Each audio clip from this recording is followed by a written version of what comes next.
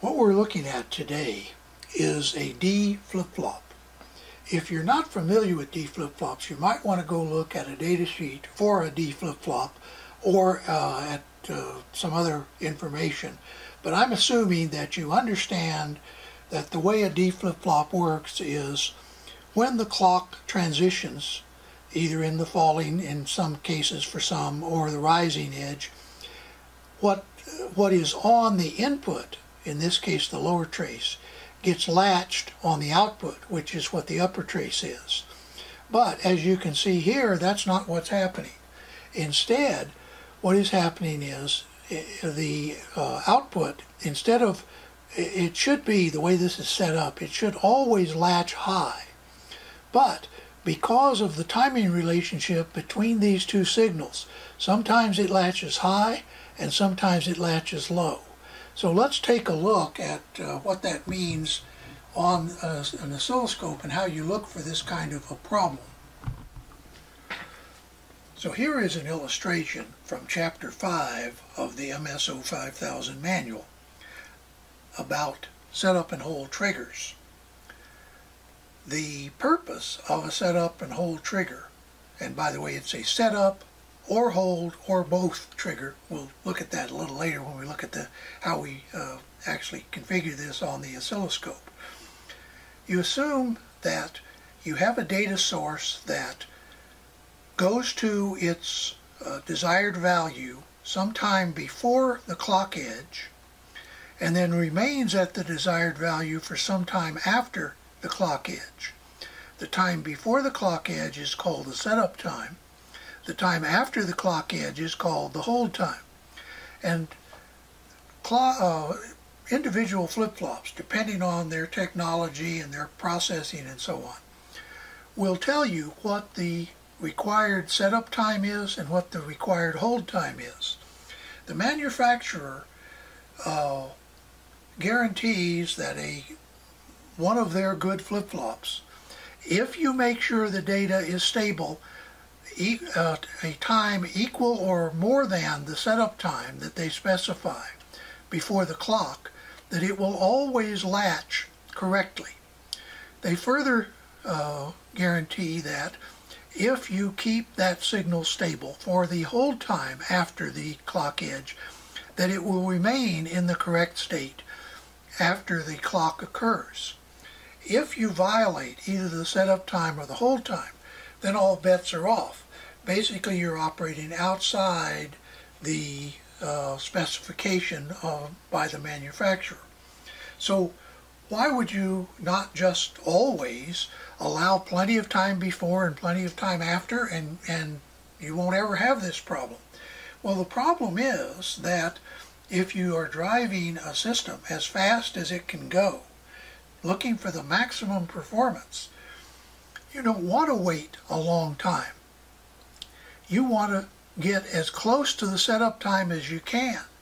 Similarly, you don't want to wait a long time after the clock before you change the data again. You want to maximize performance. But as you maximize performance, you get closer and closer to these critical values. And when you exceed the critical values, you start getting unstable operation. So let's look at now how you might set up an MSO5000 for this kind of a trigger in this particular case and in the example that we've been using. Now, some of you also might be noticing that this input signal, the data in, seems to have a much higher fall time than the clock.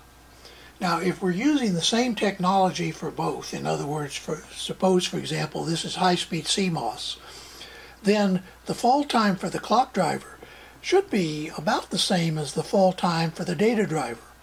But for some reason in this case there isn't. I suspect, and this is a Tektronix demo board that I'm using for this, and I suspect that they did this deliberately so that you would see that when you have a long fall time relative to the clock transition time, that you can get into trouble, especially if you have a clock like this one is that jitters.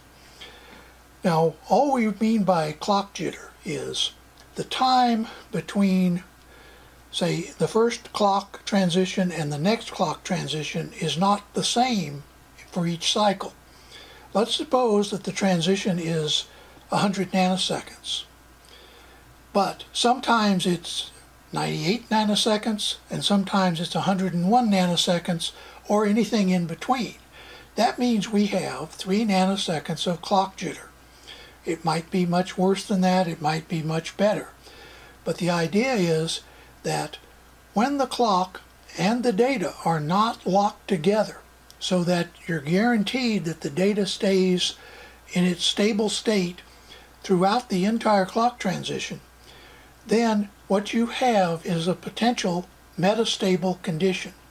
And as we see here, that means that instead of the output remaining at a 1, which it should, every time the clock transitions, the output should be latched to a 1. But because of the clock jitter, and in part because of the slow fall time of the data input, sometimes it latches at a 1 and sometimes at a 0. Notice that when the clock is all the way to the left, it latches correctly. In other words, it latches to a 1. But as the clock moves to the right, in other words, the jitter increases, it begins to overlap this slow fall of the data. And instead of latching the 1, it sometimes latches a 0. So how do we set this up on an oscilloscope like the MSO5000? Well, the first thing we do is we bring up the trigger menu. Now, we have connected the channel 2 to the clock signal. You notice over here it's labeled clock. And above that, the Q output is labeled out, and the D input is labeled in. So we go to type under the trigger menu, and we come down to set up and hold, and we click on that. Then we have to set up the clock. We have to tell the oscilloscope which channel to use for the clock signal. And of course we have said that's channel 2. We then have to tell the oscilloscope which edge does the clock trigger on. It can be rising. Notice that the oscilloscope stops triggering in that case because this is a falling edge clock. So we click on falling, and then we have to set up the data channel. Well, the data channel is channel 3, and then we set up the data type, and the data type is high. How did we decide that? Well, because we are interested in the case when the data was a 1 at the time the clock changed. Then we come down to the when box, and notice that we have 3 choices: set up, hold, or set up or hold. In other words, both. We're set up for a hold violation. We're looking for a hold violation. Now, you might look for a setup violation under another set of circumstances. Now that we have set up, it's a hold violation we're going to look for. We then click more, and it then allows us to say how much, what is the allowable hold time. So we click on that, and this comes up, and we're using 10 nanoseconds. But suppose we want to use the minimum that the scope will handle. We'll click on min. Notice that it goes to 8 nanoseconds. Then we click OK. In this case, that doesn't make any difference. But suppose that we had said 2 microseconds. Since we're saying that the data, that